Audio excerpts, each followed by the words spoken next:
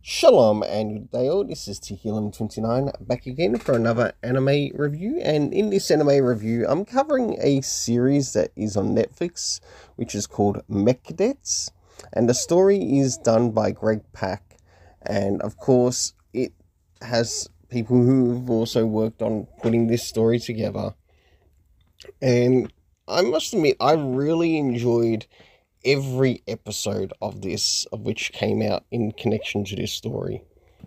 Now, this series has 10 episodes, and I'll be covering a little bit of what each episode covers before I move into the main overall rating and review of the series.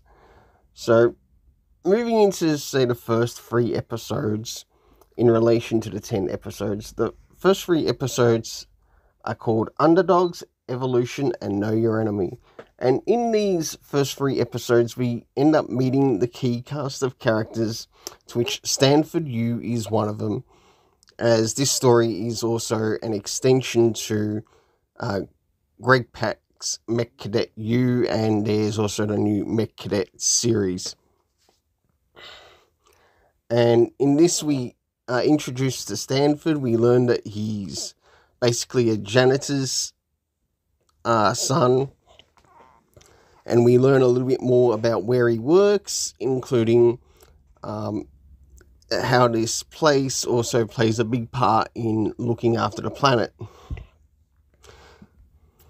until the mechs, or the mechas, that turn up at the planet, to which only a certain number of mech cadets are chosen for the role to become a mech cadet.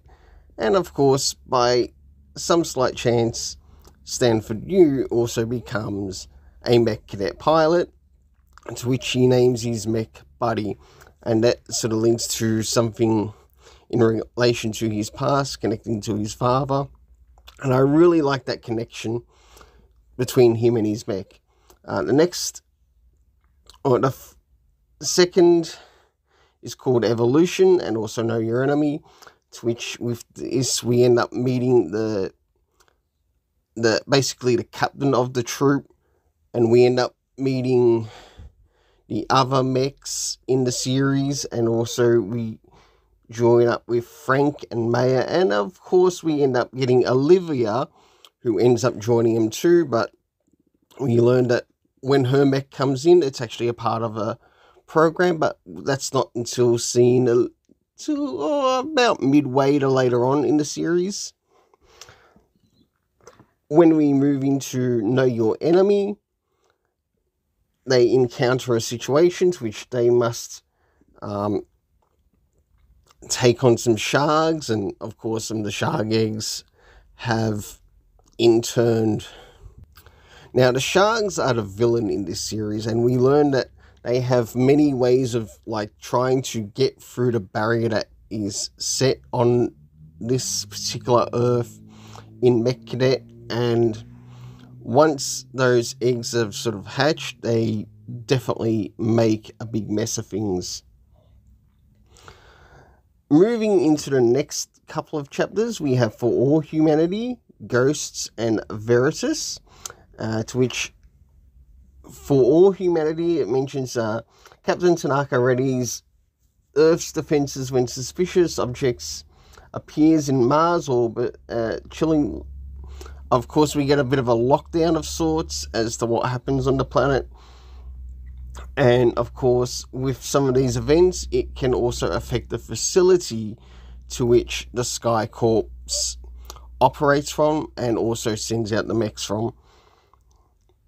Moving into the next chapter, we have Ghosts. Discouraged, Stanford U turns to his mum for support. And of course, we have the robos, or the mechs, sidelined. Captain Tanaka and Maya are also looking for some sharks, which again is the enemy in this story. And Veritas Ava uncovers a secret about the Hero Force, to which we learn that the Hero Force uses certain things from fights and basically deceased mechs that have come into the atmosphere and are basically used to create these new mechs for the Skyforce, including the mech that is used for Olivia. Moving into episodes 7 to 9 and eventually 10, we have the titles of All for One, the Einstein-Rosen Bridge, which plays a big part in the barrier that is protecting Earth and also from the sharks. It's basically like a scene that you might remember in Spaceballs, where there's like a huge shield protecting the Earth. But in this case, these shields are slightly different, to which you do see the slight difference in them, to which there's sort of like many parts that connect it together. And we learn a little bit about this particular bridge and how it works with not only with the characters, but also an opportunity comes across to which Stanford Yu, with some of his experience as being a janitor and also fixing things up in the base, or in the SkyCorp base, is able to put some of his technical skills to use, to which others don't actually have. And I found that was really good and also rewarding in the story. As we move into the last couple of stories in this, or the last couple of chapters, we have Dark Matter, to which in this we see the team go up against a big, huge shark. And yes, there is a slight win, but also a slight loss. Jumping into the last episode, which is called Family, to which we have Tanaka and the Mech Cadets, who take on one of the Queen Sharks. And due to these events that are occurring and happening in this, we do actually see the loss of one of the members. I won't give it away as to which member it is, but we do see that Captain Park, Commander Park is upset.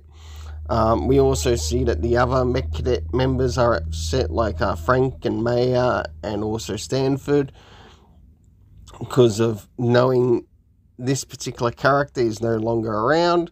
I'm not going to give it away for spoilers' sake, so I do recommend that you definitely check out this story. And one thing in the afterthoughts in relation to this, I want to see a second season. I really enjoyed this first season, and I really liked what they did with the animation. Some of the things that I could sort of point out with the animation is that sometimes with some of the voiceover, it didn't quite work through in some instances, but it also worked well in other instances. That is my only small criticism in relation to this series. So moving into the next key thing, and that is the overall rating. Starting off with the main characters, to which the main characters practically become Stanford Yu, Frank, Maya, and eventually Olivia.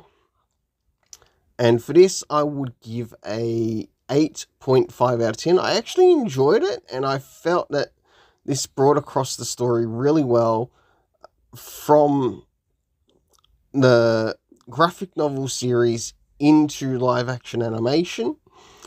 Moving into the supporting characters, to which would be like Captain Tanaka, also members of Stanford's family and friends, Captain Tanaka's friends as well as support group. They too were really well presented in the story. In fact, maybe even in some cases a little bit better presented in the animation and what they were presented in the graphic novel story. For that, I will give an 8 out of 10. Moving into the next thing, animation. I absolutely enjoyed the animation in this, to which I want to give an 8 out of 10. And yeah, I'd have to say, for a Western animation. Sometimes I can be a little bit harsh on it, but there are times where it's actually well deserved, and I thought for this it was actually well deserved. Moving into last but not least, and that is the area of the story. So for this story, I want to give a 9.5 out of 10. I enjoyed this particular story that much. Yeah, it does have fan service, but fan service in a way that it does actually honor the source material and where it comes from. I also enjoyed how it gave us flashbacks in relation to each of these characters, and I really felt like that really gave us a little bit more bread and butter, maybe even a little bit more meat to the story as to why these characters are doing this, including their motivations. Well, overall, let's keep this colourful and have yourself an awesome day. And I hope you enjoyed this series as much as I do. If you've not seen this series, I highly recommend you check it out.